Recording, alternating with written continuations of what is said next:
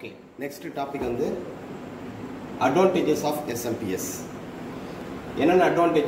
First advantage physical size chinnadu. SMPS physical size chinnadu. Yen chinnadu?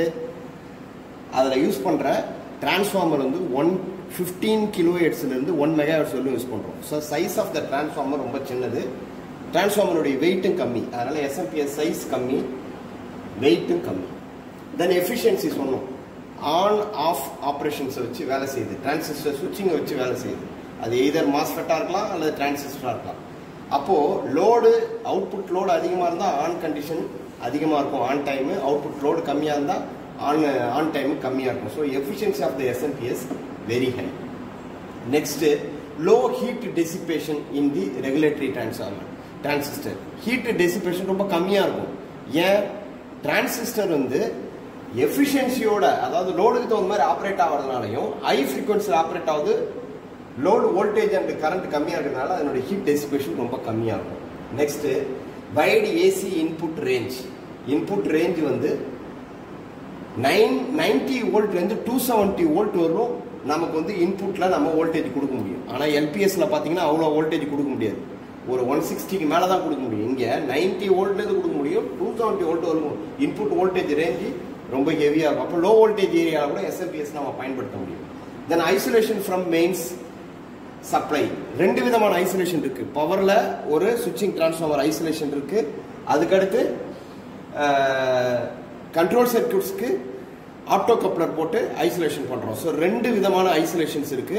அதனால isolation very high இதுல. Then high precision voltage regulation. Regulation வந்து நல்ல control ஆகும்.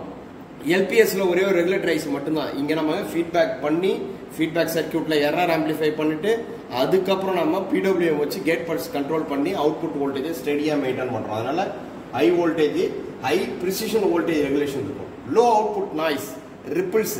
ஏன்னா low frequency கிடையாது. Frequency ஹையா இருக்கும்போது பல்ஸ் வந்து ரொம்ப ஷார்ட் பல்ஸ் இருக்கும்போது ஆபரேஷன்ஸ் வந்து ஸ்மூத்தா இருக்கும். அவுட்புட் டிசி ஏறக்குறைய ஸ்மூத் டிசி கிடைக்கும். LPS ல பல்ஸ் வந்து 50 ஹெர்ட்ஸ்ன்றதுனால அதிக அளவுல பல்ஸ் இருக்கும். ஸோ ரிப்பிள்ஸ் இருக்கும். இங்கே SMPS ல ரிப்பிள்ஸ் கம்மி. தென் ஸ்ட்ராங் ப்ரொடெக்ஷன் ஃபங்க்ஷன் வந்து ப்ரொடெக்ஷன் வந்து ரொம்ப ஸ்ட்ராங்கா இருக்கும். ஏன்? ஃபீட்பேக் சர்க்யூட் இருக்குது, எரர் ஆம்பிளிஃபையர் இருக்குது, நம்ம இன்புட்ல அவுட்புட்ல ஃபியூஸ் இருக்கும், ஃபியூசிங் ரெசிஸ்டன்ஸ் எல்லாம் போட்டிருப்பாங்க. அதனால நல்ல ப்ரொடெக்ஷன் வந்து சர்க்யூட்ஸ் இருக்கும். Then no need for large 50 hertz main transformer. இன்புட்ல நம்ம வந்து ரெக்டிஃபையே பண்ண போறது கிடையாது. அவுட்புட்ல தான் ரெக்டிஃபை பண்றோம். இன்புட்ல கொடுக்குற அப்படியே ஏசி வோல்டேஜ் நம்ம என்ன பண்றோம், நேரா ரெக்டிஃபை பண்ணிடுறோம். லோ வோல்டேஜ் பண்றது கிடையாது. அதாவது 230 வோல்ட்டை நம்ம என்ன பண்ண போறது கிடையாது. லோ ஏசி வோல்டேஜை கன்வெர்ட் பண்ணி நம்ம அவுட்புட் பண்ண போறது கிடையாது. அதனால இன்புட்ல டிரான்ஸ்ஃபார்மரே நம்ம யூஸ் பண்ணல.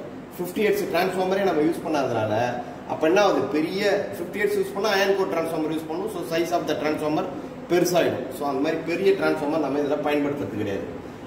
Both low and intermediate voltage supplies can be generated simultaneously. Low voltage அதே சமயம் இன்டர்மீடியட் வோல்டேஜ் ரெண்டுமே சைமல்டேனியஸாக நம்மளால ஜென்ரேட் பண்ண முடியும். அதான் மல்டிபிள் வோல்டேஜ் நம்ம கம்பேரிசன்ல சொல்லியிருந்தோம். இப்போ ஒரு கம்ப்யூட்டர்ல யூஸ் பண்றோம்னு வச்சுக்கோங்க, நிறைய வோல்டேஜ் தேவைப்படும். 12 வோல்ட் தேவைப்படும், 110 வோல்ட் தேவைப்படும், 6 வோல்ட் தேவைப்படும், -3 வோல்ட் எல்லாத்தையுமே நம்ம ஒரே SMPS வச்சு ஜென்ரேட் பண்ண முடியும். All the outputs are stabilized and protected against open circuit and short circuit condition at the load terminals. இது ஒரு இம்பார்ட்டன்டான கான்செப்ட். என்னன்னா அவுட்புட் லோடு வந்து ஓப்பன்ல இருந்தாலும் சரி, தெரியாதனமா நம்ம அவுட்புட் சர்க்யூட்டை ஷார்ட் பண்ணிட்டாலும் சரி, SMPS ஃபெயிலியர் ஆகாது, காப்பாத்திக்கும். ஏன்னா ப்ரொடெக்ஷன் சர்க்யூட்ஸ் ஷார்ட் ஆயிடுச்சுன்னா ஹெவி கரண்ட் போகுதுன்னு சொல்லி PWM கேட் பல்ஸே கொடுக்காம நம்ம என்ன பண்ணோம், ஸ்விட்சிங் சர்க்யூட்ஸை ஆஃப்ல வச்சுக்கோம். So interference to other circuits is greatly reduced by synchronizing the chopping rate with line feedback pulses. Feedback transformer நம்ம ஒன்று யூஸ் பண்ணிருந்தோம்.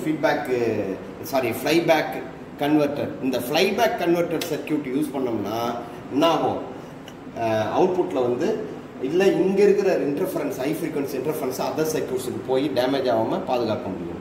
ஸோ இதெல்லாம் இதனுடைய அட்வான்டேஜஸ். என்னதான் அட்வான்டேஜ் இருந்தாலும் சில சர்க்யூட்ஸ்ல டிஸ்அட்வான்டேஜ்னு இருக்கும் இல்லையா.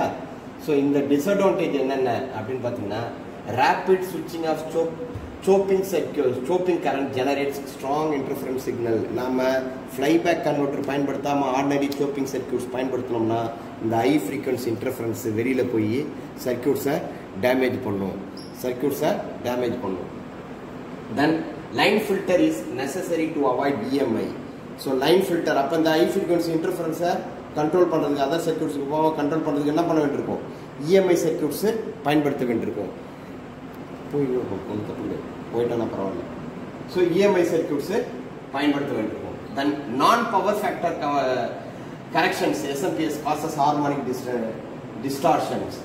Power factor correction circuit பயன்படுத்தலைன்னா distortions harmonic distortions ஹெவியாக இருக்கும். ஸோ பவர் ஃபேக்டர் கரெக்ஷன் சர்க்யூட்ஸு அதனால தான் பயன்படுத்துகிறோம். ஸோ அதனால் காஸ்ட் ஆஃப் த சர்க்யூட் கொஞ்சம் improve அதிகமாகிடும். Then strong induced voltage get feedback to the mains polluting supply to other appliances in use nearby. இதில் induced voltages ஏன்னா filter சைடில் தான் நம்ம ஹெவி இண்டக்டர்ஸ் பயன்படுத்துறதுனால இன்டியூஸ்டு வோல்டேஜஸ் அதிகமாக இருக்கும். அது நியர்பை சர்க்யூட்ஸ் ஏதாவது ஒரு பெரிய சர்க்யூட்டில் SMPS தனியாக வச்சோம்னா இது போய் அதில் இன்டர்ஃபரன்ஸை கிரியேட் பண்ணுறோம். அதனால தான் பார்த்தீங்கன்னா கம்ப்யூட்டர்லாம் SMPSஸை ஒரு பாக்ஸில் போட்டு தனி பாக்ஸாக வச்சுருப்பாங்க. தென் circuit level is more complex. இது ஒன்று சர்க்யூட் வந்து ரொம்ப காம்ப்ளெக்ஸாக கடினமாக இருக்கும். நிறைய சர்க்யூட்ஸ் ஃபீட்பேக் சர்க்யூட் ஆனால் LPS ரொம்ப ஈஸியாக இருக்கும். தென் servicing of SMPS is very difficult. Circuit காம்ப்ளெக்ஸ்னாலே சர்வீசிங்கும் கொஞ்சம் கஷ்டமாயிடும். ஆனால் ஒரு விஷயம் வச்சுக்கோங்க, SMPSஸை நீங்கள் சர்வீஸ் பண்ணுறது கற்றுக்கிட்டீங்கன்னா ஆல்மோஸ்ட் எலக்ட்ரானிக் சர்க்யூட்ஸில் எல்லாத்தையும் நீங்கள் ரிப்பேர் பண்ண கற்றுக்கிட்ட மாதிரி ஆகிடும். ஸோ அவ்வளோ வெரி இம்பார்ட்டன்ட். ஏன் SMPS சர்க்யூட் இல்லாத எலக்ட்ரானிக் எக்யூப்மெண்ட்டே கிடையாது. தென் அப்ளிகேஷன்ஸ் எங்கெங்கெல்லாம் பயன்படுது, பர்சனல் கம்ப்யூட்டர் PC, கம்ப்யூட்டர் உள்ள SMPS இல்லாமல் கம்ப்யூட்டரே கிடையாது SMPS. பேட்டரி சார்ஜர், பேட்டரிலாம் சார்ஜ் பண்ணுறதுக்காக யூஸ் பண்ணுற பேட்டரி சார்ஜர்ஸ், இன்வெர்டர்ஸ் எல்லாத்துலேயும் SMPS பயன்படுத்துகிறோம். சென்ட்ரல் பவர் டிஸ்ட்ரிபியூஷன் அப்படிங்கிறது என்னென்னா ஒரு DTS சிஸ்டம், இந்த மாதிரி அதாவது distributed control system, DCS system ஃபேக்ட்ரிஸ்லாம் use பண்ணுவாங்க. அங்கே நிறைய கண்ட்ரோல்ஸ் இருக்கும். இது எல்லாத்துக்குமே டிஃப்ரெண்ட் வோல்டேஜஸ் தேவைப்படும்.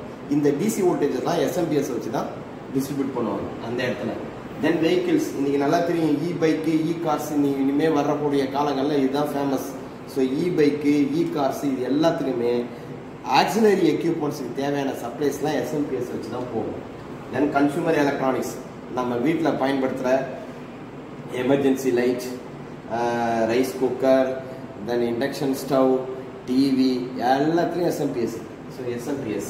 தென் லைட்டிங் சர்க்யூட், நம்ம வீட்டில் யூஸ் பண்ணுற LED லைட் இருக்கு இல்லையா, LED லைட்டில் ஃபுல்லாக SMPS சர்க்யூட்ஸ் தான். CFL light, LED light, CFL compact fluorescent lamp, அதெல்லாம் SMPS தான். தென் ஸ்பேஸ்னா என்ன, மேலே விண்வெளி ஆராய்ச்சி இதெல்லாம் பண்ணுறாங்க இல்லையா, அங்கெல்லாம் யூஸ் பண்ணுற SMP, அங்கெல்லாம் சர்க்யூட்ஸுக்கு தேவையானது சோலார் பவர்லேருந்து சர்க்யூட்ஸ் அங்கேருந்து சப்ளை எடுப்பாங்க. அந்த பவர் எடுக்கிற கன்வெர்ட் பண்ணுற சர்க்யூட்ஸ் எல்லாம் SMPS தான். ஸோ SMPS அவ்வளோ importance. Okay, that's all about order SMPS. Next கிளாஸில் PC SMPS பார்க்கலாம். ஓகே.